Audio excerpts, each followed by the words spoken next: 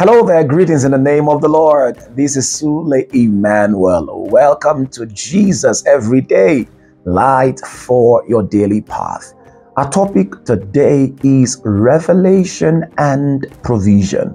And our Bible reference is taken from God's word in Luke chapter 12, verse 7. Friends, everything we need is available in God. Everything. With our God, all things are possible. There is nothing that we desire that our God cannot fulfill.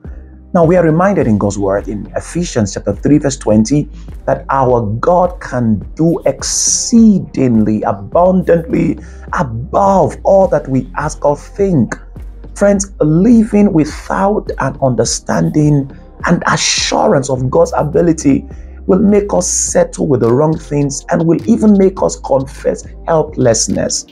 Now let's consider what God told Abraham in Genesis 13, 14 to 17. The Lord told him, I will give you as far as your eyes can see. To experience divine provision, our understanding and revelation are important. Our revelation of God through His Word gives us access to His unlimited riches. As we understand and accept God's word, we will discover that it is more than a promise, but a commitment. God is committed to us. Everything is already available in God because anything is possible with our God.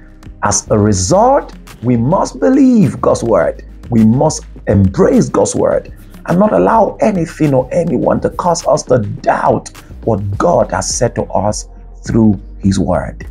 Revelation and provision. Your revelation is what activates dimensions of provisions in your life.